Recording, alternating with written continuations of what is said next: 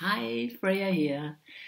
In one of my previous videos about choices and the process of choices, there's quite an important thing I wanted to add to that. So this video is again about choices and also why some choices feel bad and some choices feel good.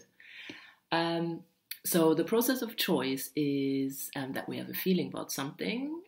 We identify that there's a preference, that we like some things more than others. So we make a choice, which is an action, and then we move. Because once we make choices, then there is a consequence, always.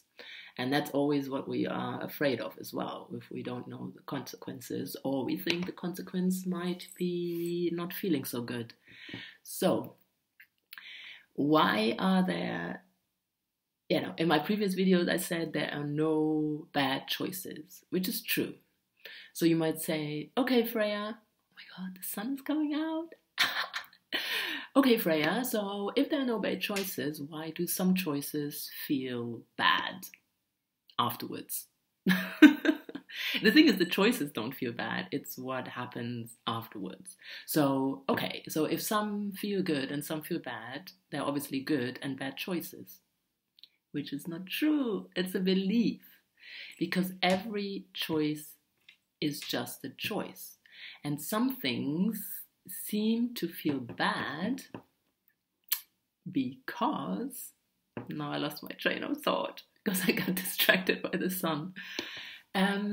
Okay, yes, some choices that we've made in hindsight feel bad because there was growth, because we moved, because every time we make a choice, we change as a person, because the situation is not the same anymore. We're moving, which means we are not the same that we were before we moved.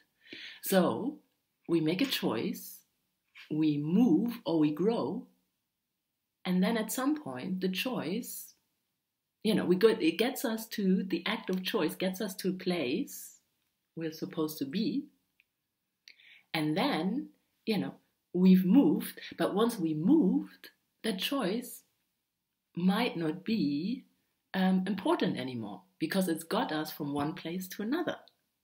Genius. So if we're a different person, the choice might not feel any, or what happened after the choice might not feel any good anymore, because it served its purpose. So when it starts bugging us or not feeling so good, it's actually just a push to say, make another choice. You need to keep on moving. I know I keep on saying that, but it's true.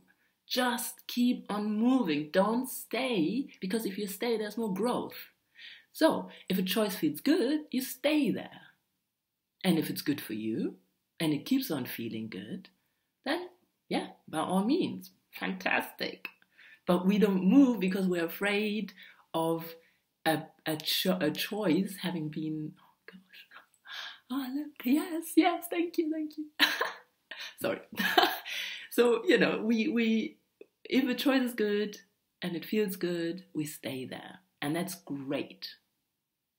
But if a choice, don't be afraid to make choices, because you don't want what comes after a certain choice to feel bad. But there's no bad choice. Once it feels bad, it's an indication that you're actually doing good, but you have to make more choices in order to feel even better, to feel good. It's just a push.